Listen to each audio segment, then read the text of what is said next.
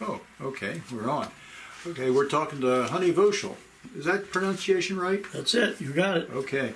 Honey used to be part of Delaware's first rock and roll band. True. Yeah. When did you guys? Well, first of all, the three of you are still around.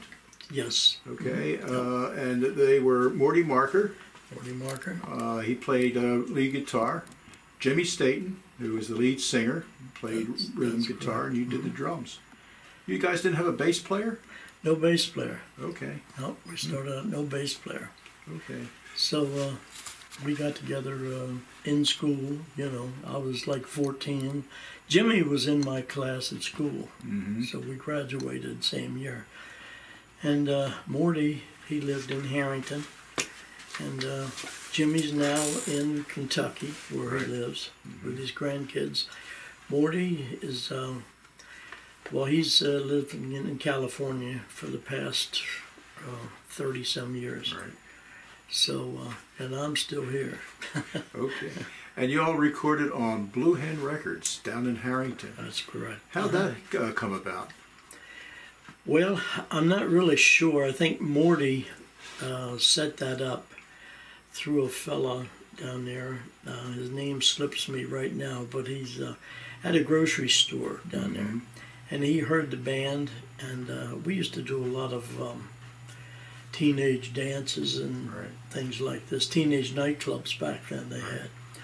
And he made contact with Morty, and somehow he got together, I guess, with Jimmy, and they set it up, you know. And I think the first recording was made at WBOC in Salisbury. Right. And it went from there. Was that Hot Hot Mama? Yes, it was. Okay. All right. And that's a tune that I see on a number of rockabilly anthologies still, so it's getting around. Yeah, it's been around for a while. Okay. How many sides did you do for Blue Hen? Do you know? I only did the one. Okay, you're on. I only did the one. I think Morty, guitar player, I think Morty did two. And then Jimmy had a couple replacements. Right. Patsy Saunders from Caesar Rodney, she took my place playing drums, and Richard Short, I think, may have been the guitar player that Jimmy got. But I don't know as they ever did any recording after that. Right, right, okay. It was a hit and a miss thing.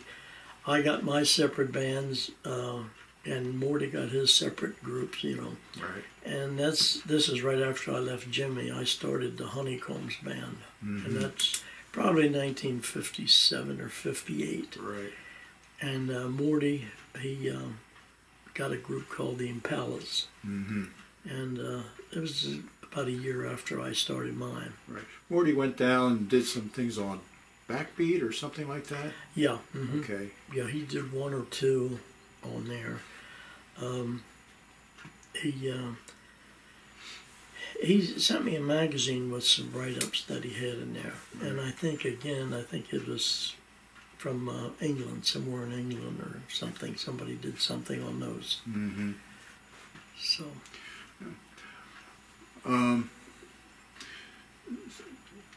So, I'm at a loss.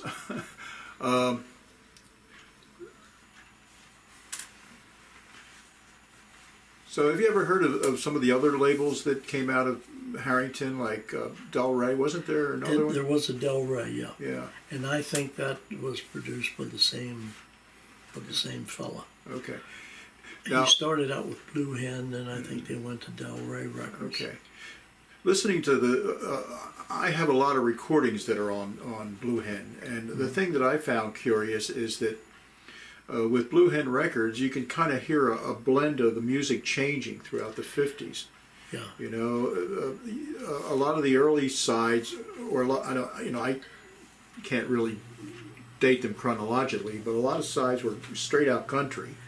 Definitely. Right, and then you can hear some of what I call hillbilly bop, and then it sort of became rockabilly.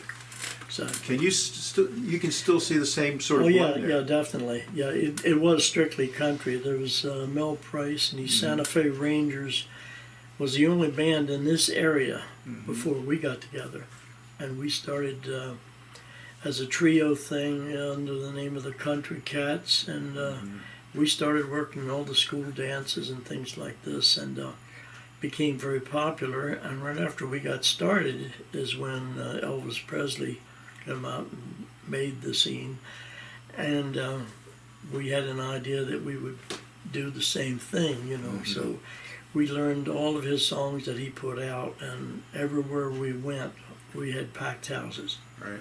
And I was 14 years old, and in school, you know, going to school and trying to, you know, keep up with the studies and everything, you know, which I managed to do, but it was rough. But yeah, it changed because back then, even on the Grand Ole Opera, they wouldn't allow drums on the Grand Ole Opera back then, and that. After Elvis and everybody, you know, started coming out with all this, and that's when they put them on the opera.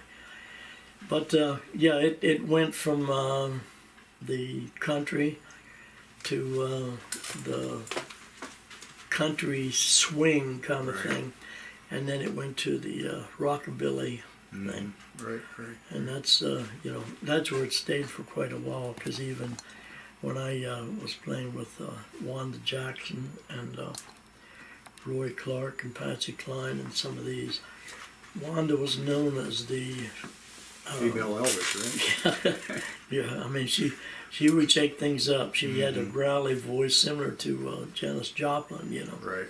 And she was quite an attraction, and drew big crowds. We did a lot of USO tours and all for her, you know. You told me that Blue Hen Records really missed an opportunity. They had a chance to sign Patsy Cline to Blue Hen. Is that right? No, I don't recall that. No. Okay. No, she was already signed. She was already signed at that Yeah, she point. was already signed. In fact, we had spoken about the name Billy Graves Right. from Georgetown, who recorded the Shag, which went you know, up in the top 10, and Billy Graves became A&R man for Capitol Records in Nashville. Okay. Because he used to always, you know, he'd call me a couple times a month. Come on down, you know, we'll set you up here. Right. Right. And I often wondered where that turn would have taken me if I'd have, you know, if I'd have went. Right. But yeah, Billy stayed at. He lived with Charlie, Patsy Cline's husband. Okay. And Patsy, they lived together for probably about a year when Billy was down there scuffling, trying to make the big time, you know. Right. So, in fact, he was with my group. We were down at the Southland Club in Pensacola, Florida, when he got the phone call that Patsy's plane went down. Yeah. And he was really devastated by that, you know. So Blue Hen Records was basically, what was the distribution of Blue Hen Records like? I mean, I know that he's... I honestly couldn't tell you. I could not tell you what that was. Basically, I figured it was just a local thing, you know, here in Kent, Sussex County, you know, because I never heard of anything going out of that, you know. And we got a lot of requests for, you know, the numbers that we did, but how many times can you play those two songs over and over, you know? Right, yeah. So, but no, I don't know how big that. It never become a huge thing, you know. It was kind of, I think, pretty much localized, you know. Now, the gal who replaced you on drums, what's her story? Where did she come from? Did you know her? Yes, her name was Patsy Saunders. She was a great person. She went to Caesar Rodney High School when, after I left, that they got Patsy, and she was really a nice human being. Unfortunately, she had a kind of a tragic ending. she committed suicide. She jumped off the Bay Bridge, and that was, that was the end of that. But she did a good job. She wasn't with Jimmy, I don't think, very long. Morty was with Jimmy probably the longest of, between me and her and him. And then finally, Morty got his own group, as I said, and then he come to work for me, and we toured the country through ABC Booking Corporation out of New York, and we traveled the country, with that. We did a lot of dates, so different places, everywhere from the West Coast to the East Coast, and far up as actually Maine, Boston, Florida, So we traveled all over with that, and then we ended up in Fenwick Island. We worked there for 4 summers, and Morty and his wife, they had a new baby, and something happened, and the baby died that year. So when we finished up the job there in about 2 weeks in Fenwick Island, and Morty and his wife packed up the other 2 kids, and they headed for California, and they've been there ever since, Are you on any of the recordings that Morty made? No. Okay. No, I did not do any of Morty's recordings. I think he had... one called Tear Down the House or something like that? Yeah, no. I think there was a fella, I can't think of his name now, he passed, but he was from, I think, Bridgeville or Seaford that was on those recordings with him. Okay. So after Morty went to California, what did you do? Well, I hung together with the Honeycombs for a while. Who else was in the Honeycombs? And then, pardon? Who else was in the Honeycombs? Oh, back then there was Jimmy Rust, who was just here a couple of days ago, up from, when he left the band, Jimmy got a job down at, in Texas, Austin, Texas, that's where he lives. And he became head of a prison. He had 350 people under him.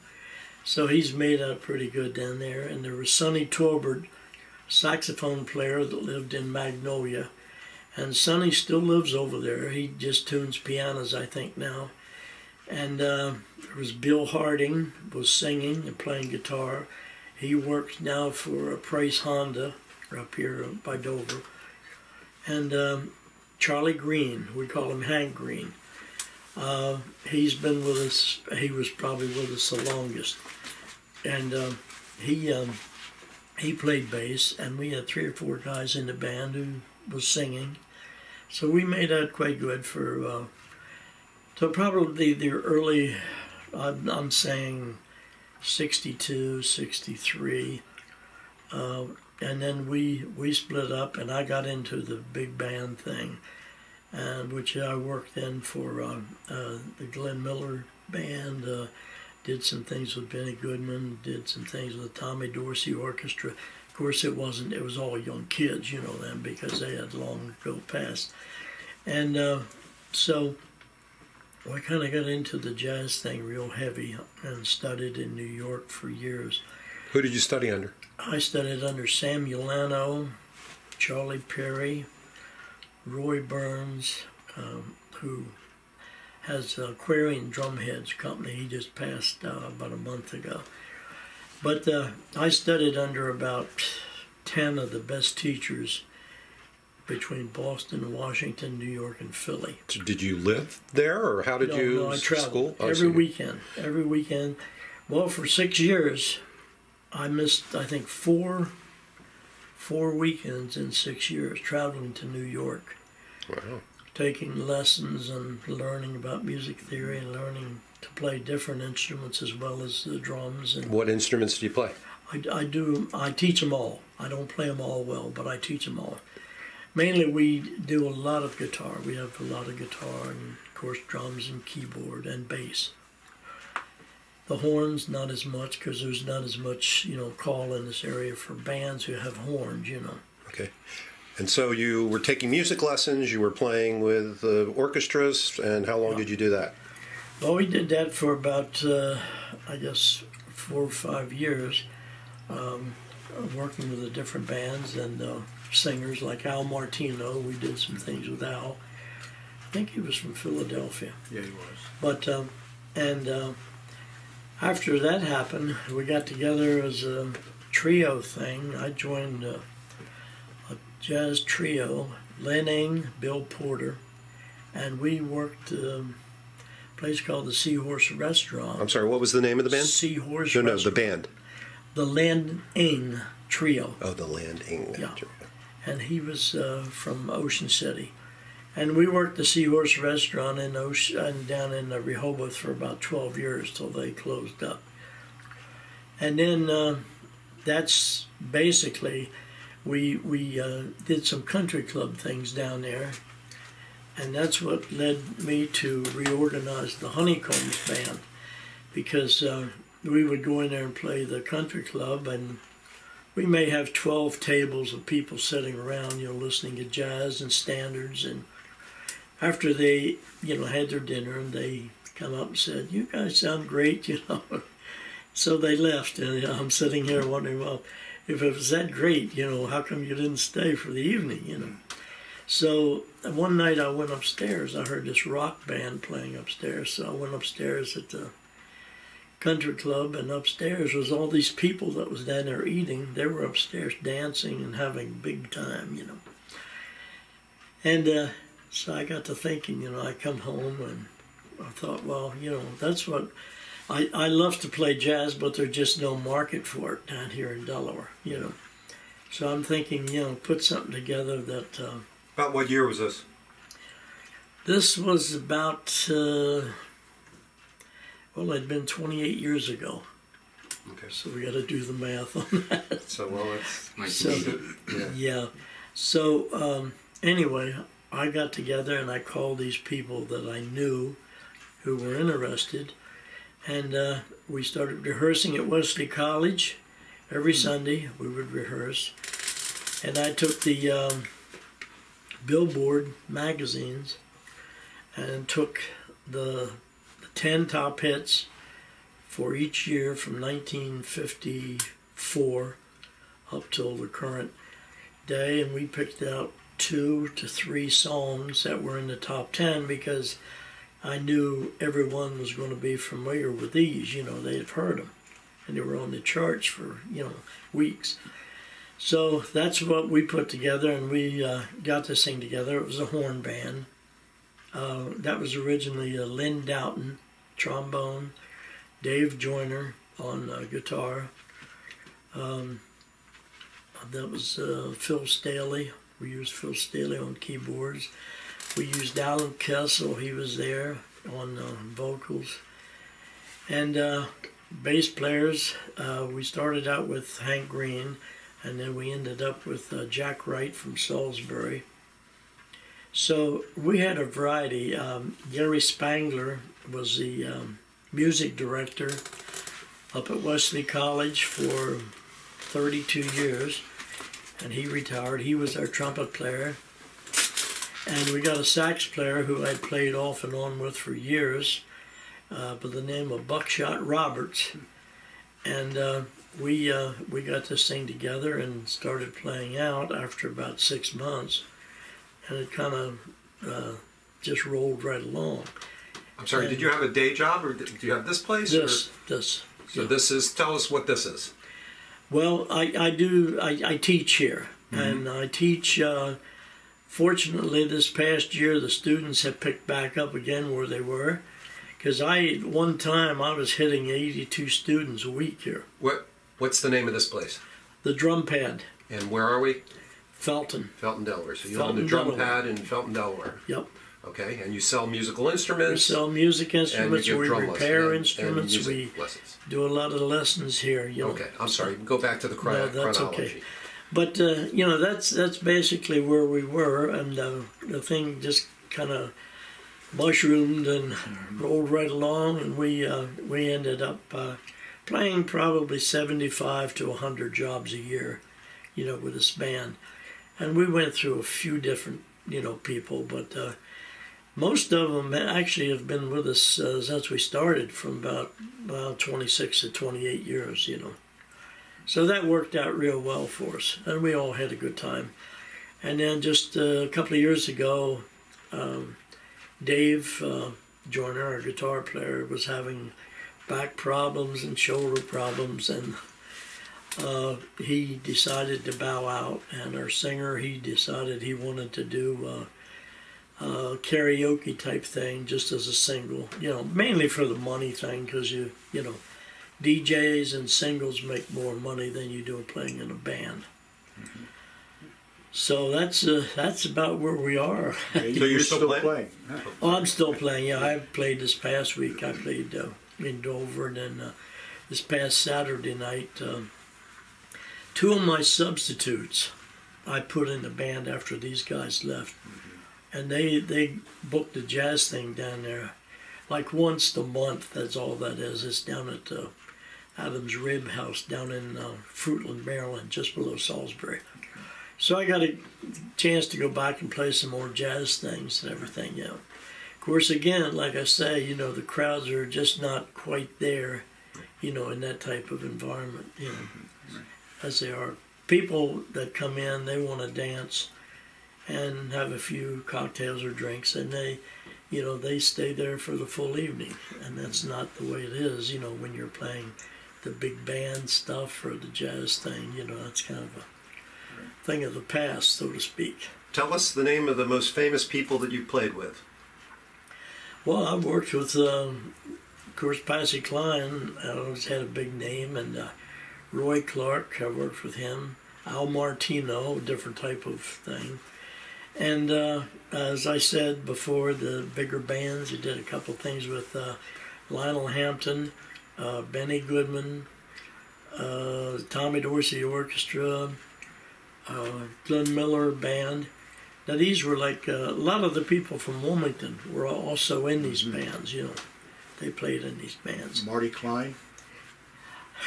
Yes, I remember that name, yeah. And there was a sax player up there. He used to call me all the time. He was very good. Not Boise. Was it No, Boise? no, but I know who you mean. Charlie Robinson, maybe? No, he led the band, and he played alto sax. You ever been on television? Pardon? You ever been on television? Yeah, yep. When? Well, the first time I think we were in Boston, and it was a ladies' talk show, and they had us on there. We were playing Jerome's nightclub in Boston, and we got on this show. It was like every Wednesday and Saturday mornings we did these, and we did a short. He wasn't there, but it was the Dick Clark show. A fellow by the name of Wee Willie Weber. Oh, I remember him. Mm-hmm. You remember? Sure. Oh, yeah, of course. The guy with feet. He wasn't so wee, was he? He must have had 17 or 18 size. Because that's all I can remember about the guy, you know, was how big his feet was. But he was doing a thing for the Dick Clark show, so we did that. Mm-hmm. And then we were on WBOC. We used to be on there down in Salisbury, and that was Wednesday around 4 o'clock, and we were on there Saturdays because we were playing down in Salisbury Saturday night. So that I think was around 4 or 5 o'clock also, and we did that for quite a while. And down there at the place called the Northwood Bar in Salisbury, a local fellow from Georgetown who just died a month ago. His name was, they called him Bunky I. And he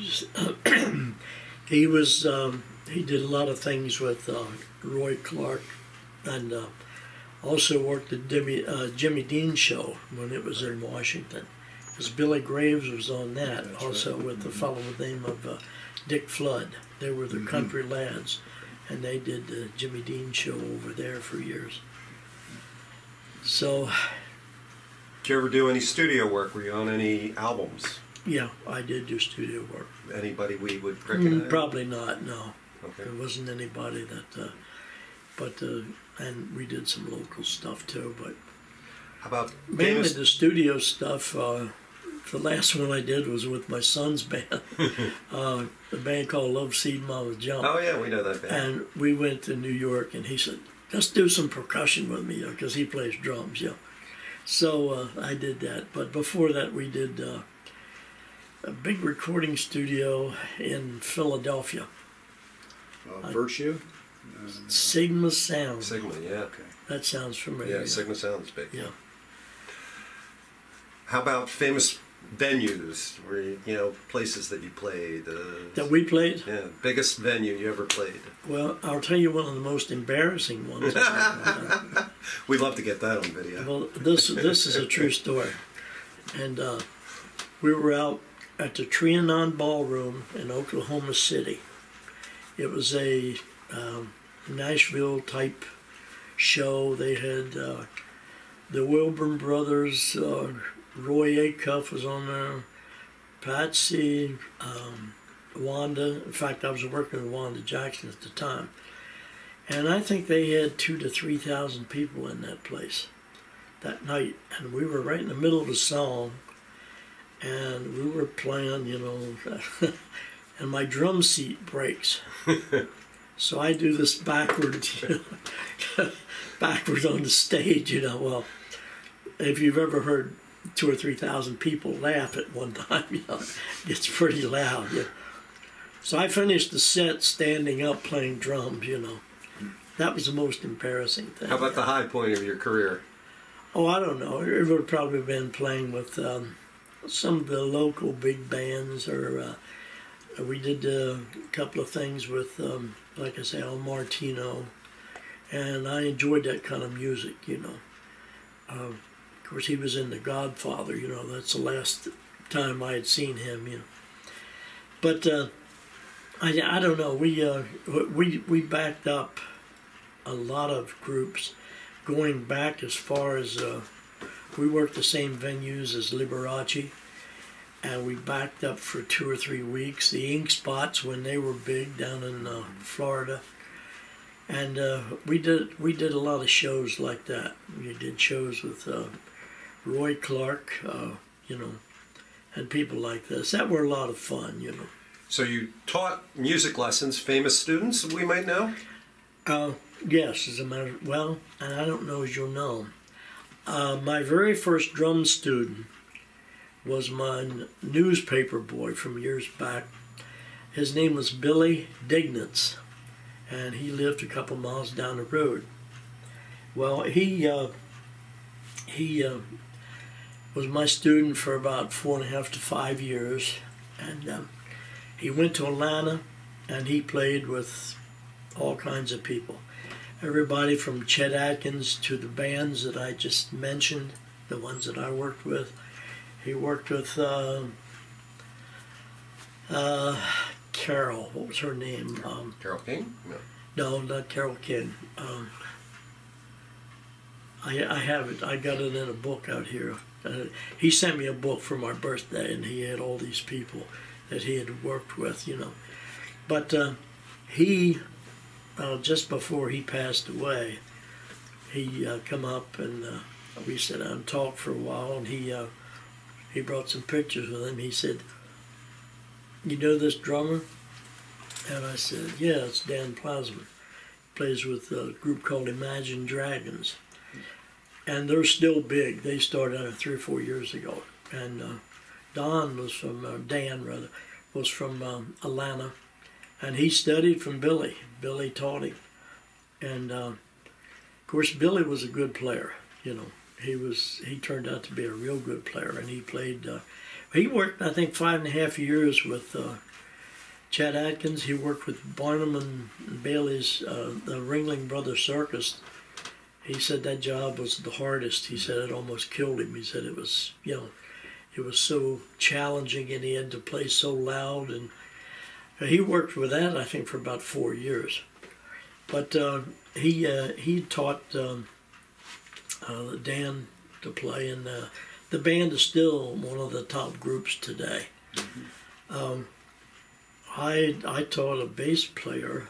I can't even remember his name now. But he played. He was from Magnolia, actually. He played bass for the Dan Matthews Band. Dave Matthews Band? Dave, what did I say, Dan? I'm thinking Dave Matthews Band. Dan He played bass Matthews, right. for him for a while. Yeah. But I don't know, it just goes on and on. Right. We backed up a lot of the early people like Bobby Rydell. And, we worked a couple of weeks with a guy had Dave Baby Cortez was his name. Do you know what song? Right. The Happy Wanderer. Yeah, right. No, was it the Happy Happy Organ? Organ. Happy Organ. Well, that was close. Okay. Did you have a management company? No, we just had a booking agent. Who was your booking agent? Yeah, well, the longest one we had was Jolly Joyce Theatrical Agencies out of New York and Philly. And the one that did us the most good as far as promoting and money and getting us booked 6 to 8 months ahead was ABC Booking Corporation, and that was out of New York. But that was the second biggest agency up there under William Morris. How did you get hooked up with them?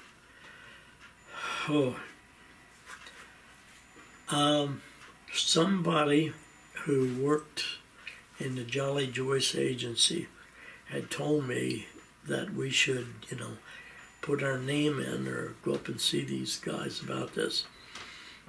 But when you go in there, it was really, it's kind of this huge building, and you got all these little spaces.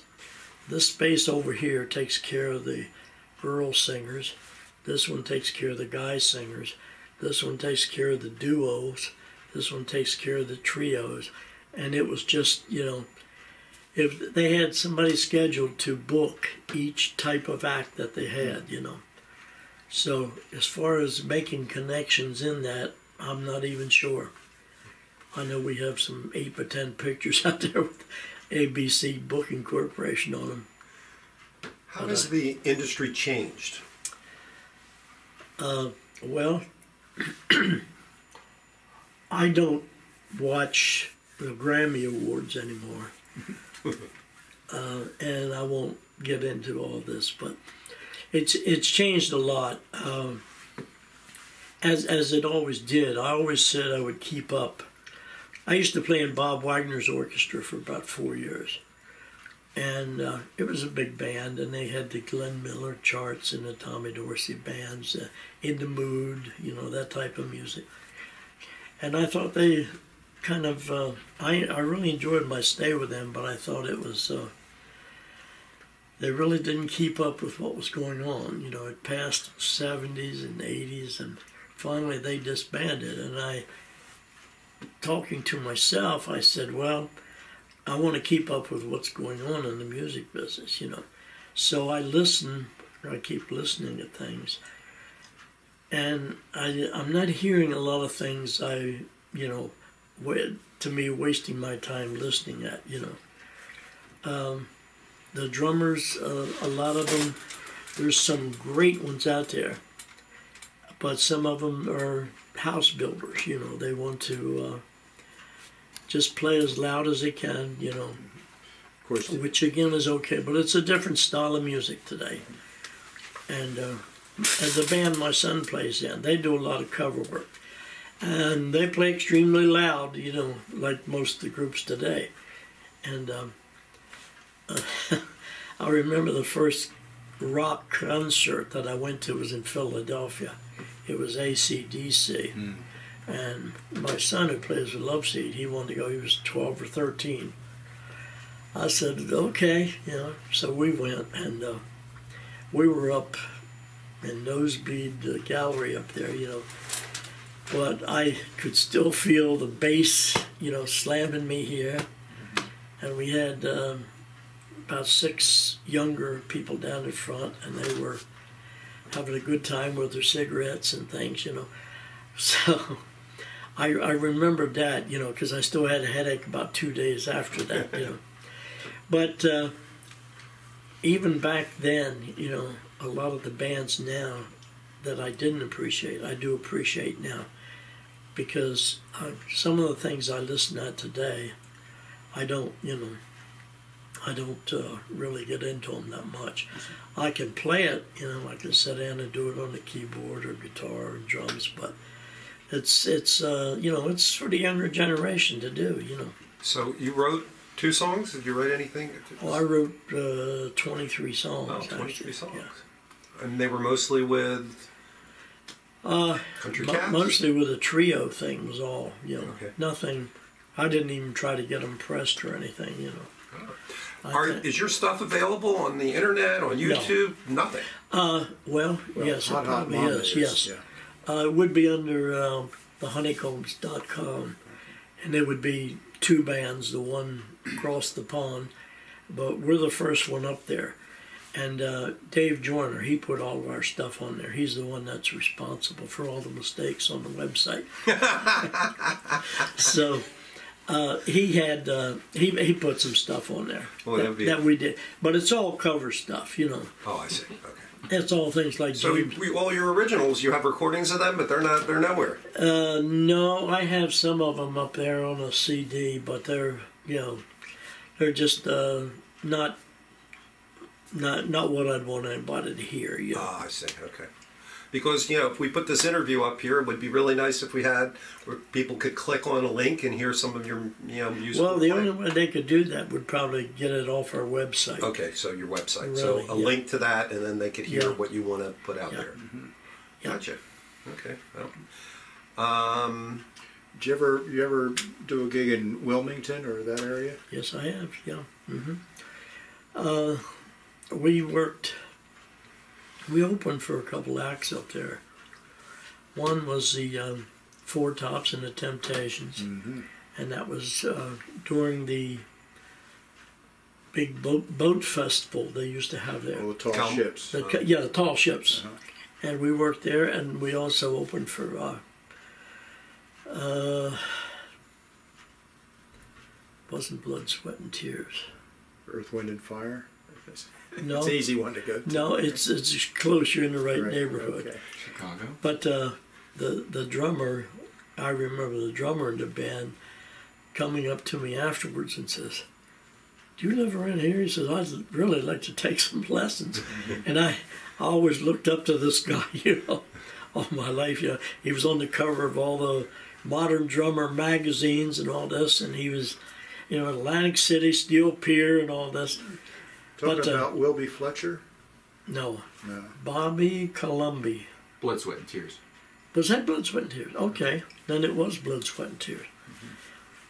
Good thing we got a musician in the house. Yeah. But, a lot of those guys, back when they first come out, some of them I didn't care for. The drummer, Steve Smith, who played with Journey. Steve Smith played with Journey, and I never liked his playing because he just didn't have it together, And after he left Journey, he went to study off Jim Chapin, whose son was Harry Chapin, Cats in the Cradle and all these. And after he left Jim, he got his act together, and he's a phenomenal player today. He plays really, really well. And there's several guys like this, And there's a lot of players that, they made a big name for themselves because they were with a group that had a lot of hit records, Who was one of the earliest drummers to get you started interested in drumming? Oh, it'd probably be Buddy Rich. Buddy Rich. Yeah.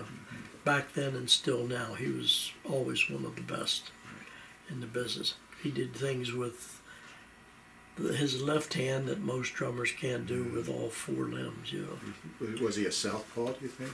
No. He was, Buddy was a real freak at the drums. Okay. He started playing drums at the age of 2, Oh, right. before anybody else. He was doing his own solo work at the age of 4. His mom and dad were into vaudeville.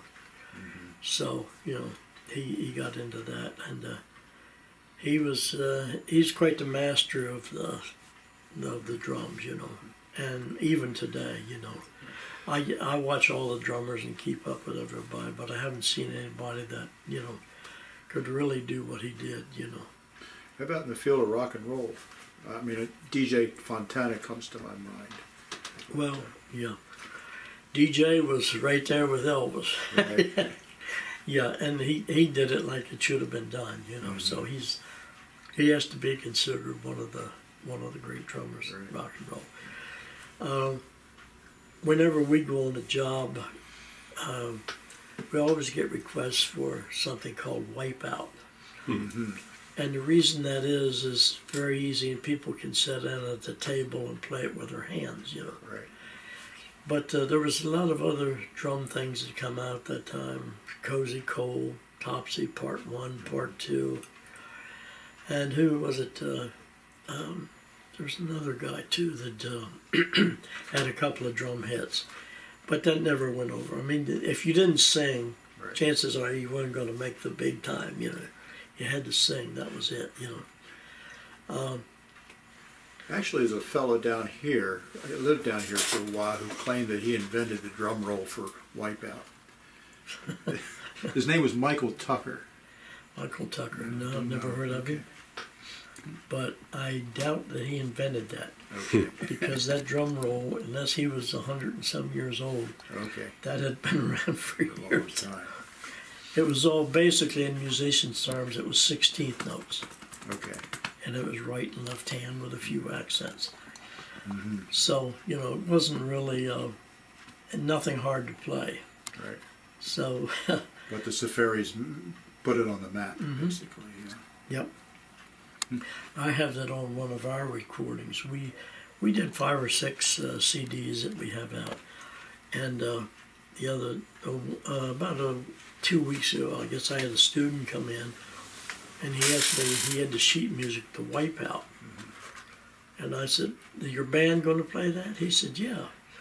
So I wrote it down for him, showed him, because it's only a 2-measure phrase, you know. And I says, "I'll let you hear it," because he hadn't heard it, you know, he's a young kid. So I pulled our recording out, and when I played the recording, I stopped, you know, I'm thinking, wow. I'm thinking, I'm not sure I can play that now, because it was played super fast. I played it about twice the tempo that the actual recording was, you know. Mainly because we wanted to get 12 songs on this CD. So we just sped a few of them up, you know. Advice for somebody getting into the business today? Yeah, have a good backup. Have a day Keep job, your man. day job. Keep right. your day Yeah, job. yeah. Don't quit your day job. But And get lessons here, right? yes, you got to get your lessons here. Yes, because I teach them all. Yeah. And Important, I and have, seriously, lessons. I mean, if you want to Oh, yeah. play in a band, you should. oh yeah, yeah. Because I Get can lessons. teach. I can teach somebody. In fact, I just had a bass player. He'd been with me for about 2.5 months, and now he's playing in a church band, which is what he wanted to do. Yeah. But yeah, I can teach kids. I know all the shortcuts. Where a lot of the teachers, nothing against any music stores or anything, but a lot of teachers that play at some of these stores will come in and take 2 or 3 lessons and then go up and say, you know, I can teach. And the kids like 19, 20 years old, and they really don't know anything about music, you know, or they really don't know how to teach music, you know. So it makes a big difference, you know.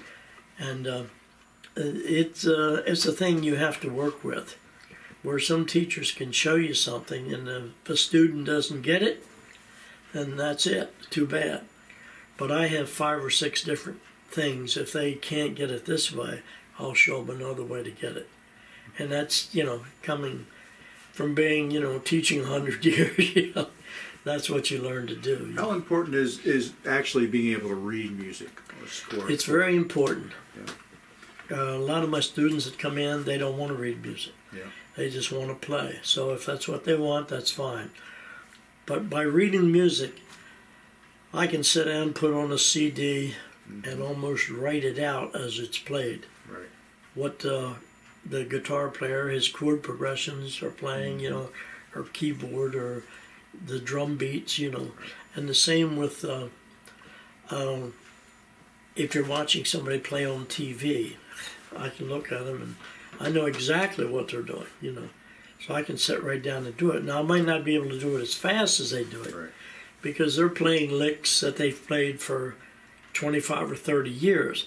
So, you know, it may be something that I hadn't stumbled onto, but I can play it. And I can pick up books, and if there's something in there, a certain beat somebody wants to learn, you know, I can sit and read those and apply them to the drum set and put them in the band, you know. So, yeah, I consider it a very important thing to be able to read music. You know, one of our board members is a very good musician, and that's one of his complaints, that there are so many musicians that are good musicians, good with their instruments, but they can't read music, and it's a real limitation.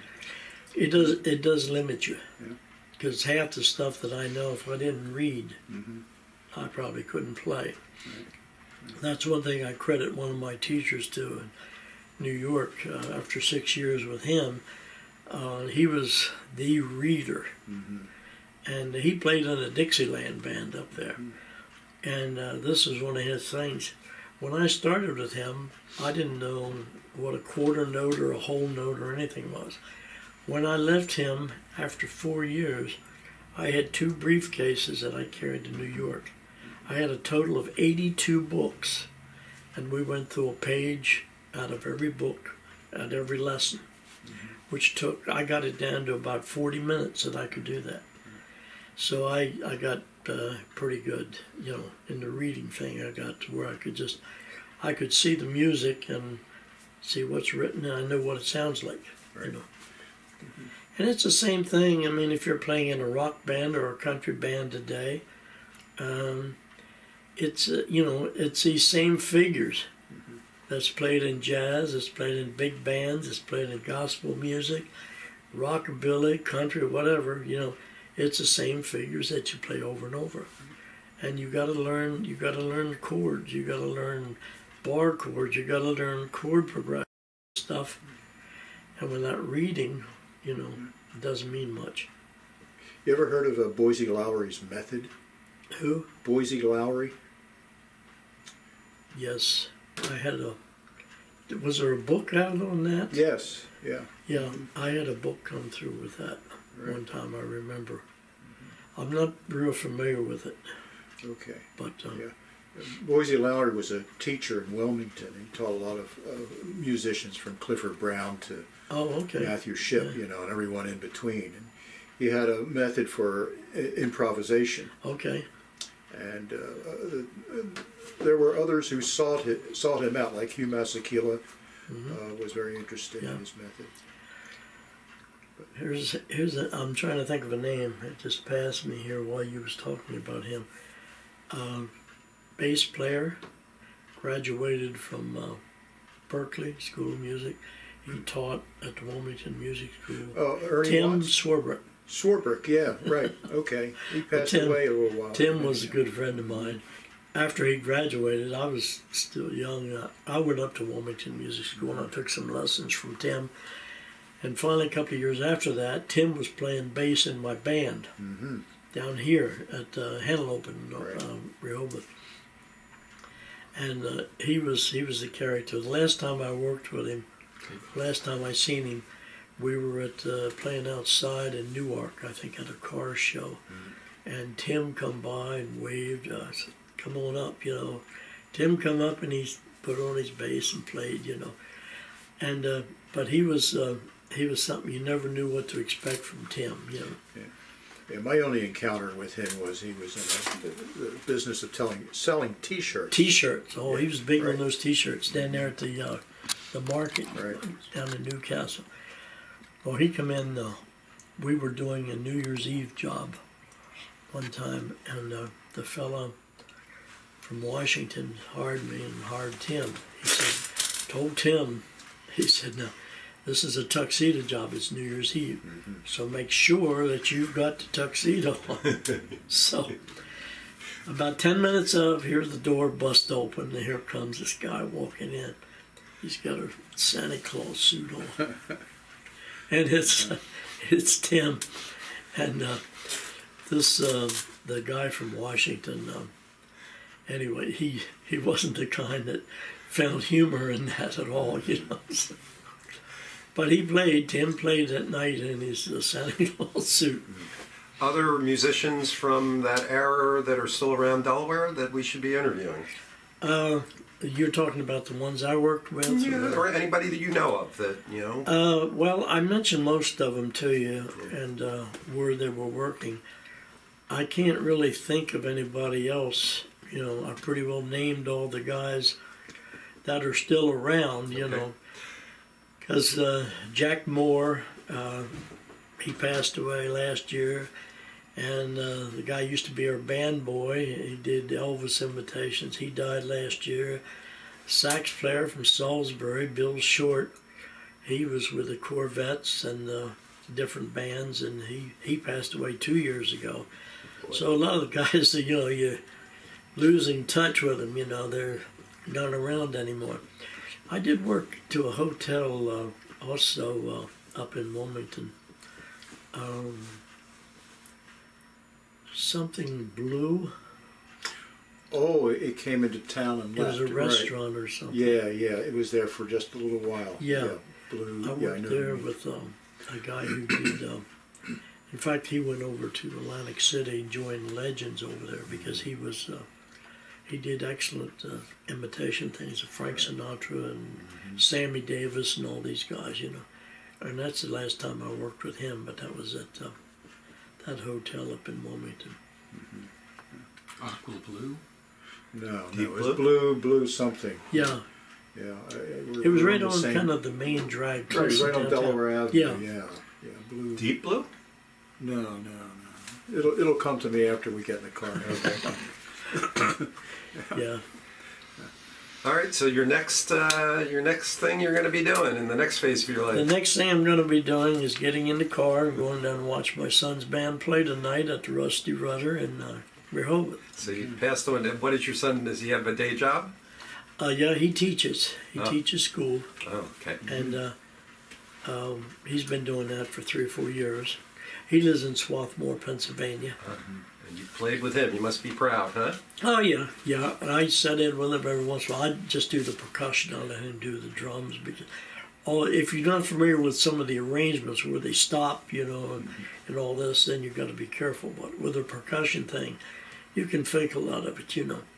So, and they've been together for years, you know. Brian Gore, you may recognize that name, Gore-Tex. Oh, yeah. Oh, yes. Well, that's his dad. Okay. Oh, really? So, yeah, Brian's been there since they started back in 90 or 91. He plays guitar. He loves to play. You know. Yeah. That band I recognize. They've been around for a while. Well, they've been around for years, yeah. Anything you want to add? Any other questions? Well, I just wanted to know if at some event in the future we asked you to play, what's the chances of getting Morty on this side of the country, or maybe even... right now it'd be rough because he's on a boat. He's on his way to Alaska on a cruise. we're thinking maybe in 6 months or a year or something like that. Well, that would be nice. Does he still play? Oh, yeah. Yeah, I posted a video marker on our site. You wouldn't recognize him now because he looks like, what's the country player? It's got the beard. Willie Nelson? No, close. But Morty's he's a great player, and he's schooled in jazz standards, rock. He loves country music. He likes things like Merle Haggard and all this too, you know. And the lady he just married, his wife passed away, and he got married, and she was a singer out in Las Vegas. So they've been doing a duo thing out there in Glendora, California. And so, you know, they were thinking about coming in, and then they decided this year, they come in last year. So this year they decided to go on a cruise up to Alaska. So he usually gets here about once every 2 years, you know. Okay. And he's a fun guy. He's an excellent guitar player. Yeah, you'll check out the thing I posted on the site. Yeah, very good. And Billy Graves, do you think he'd ever... Billy Graves, He won't be up this way. Billy won't. We communicate all the time from, you know, I get a lot of emails from Billy, and he's down in Lakeland, Florida, I think is where he lives, and he's married and got some kids and grandkids. Billy, I think now, I believe, is 82 years old. So he didn't come up to either one of our rock and roll reunion things that we put on in 2010 and 2015. So I'm sure he wouldn't be up. But I did, I told him you guys may be calling him, you know, for some information. He can give you probably a lowdown on some of the stuff he's done, you know. Because he did that Shag that was, and that was like a one-hit wonder also. Yeah. But it was a hit, yeah. Oh, yeah. And Billy worked with me in the Honeycombs for quite a few years. Down in the Florida area a lot, you know. So. All right, I think we're going to wrap it up a little bit, and I think we're going to take maybe some pictures of the pictures that you have, if that would be okay. I'm going to sign you guys all up for lessons, so we'll start a band. All right, thanks. See ya.